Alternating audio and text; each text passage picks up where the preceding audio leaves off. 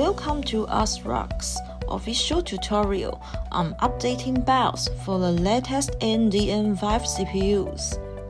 Today, we'll guide you through the easy BIOS upgrade process for our mini PCs, DeskMeet X600 and DeskMini X600. Both of these mini PCs feature BIOS FlashBack.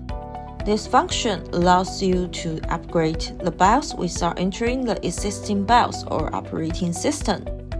Perfect for situations where the system won't boot with a new CPU.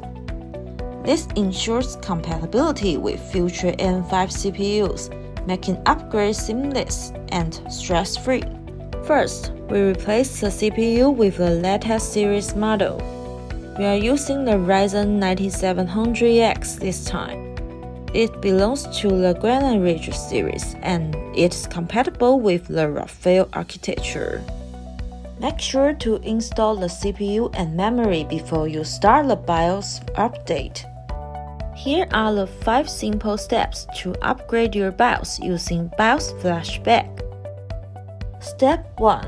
Download the latest BIOS and BIOS update utility from the official ASRock website. Make sure your CPU is either Phoenix or Granite Ridge and download the corresponding files.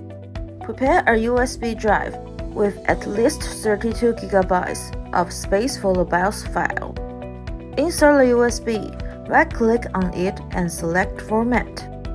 Make sure the file system is set to FAT32, allocation unit size to 16 KB. Check Quick Format, and then click Start.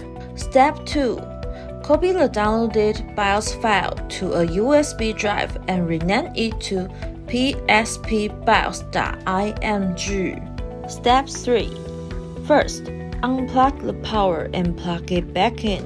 Then insert the USB drive into the designated USB port on your mini PCs. You need to do this after you reconnect the power for the first time after unplugging. Step 4. For DeskMeet X600, simply press the BIOS flashback switch for about 3 seconds until the LED light starts flashing. For DeskMini X600, press the power button for about 3 seconds until the LED light starts blinking.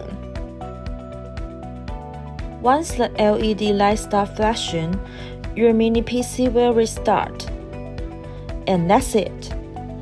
Your BIOS is now updated and ready to support the latest AM5 CPUs. Thank you for watching.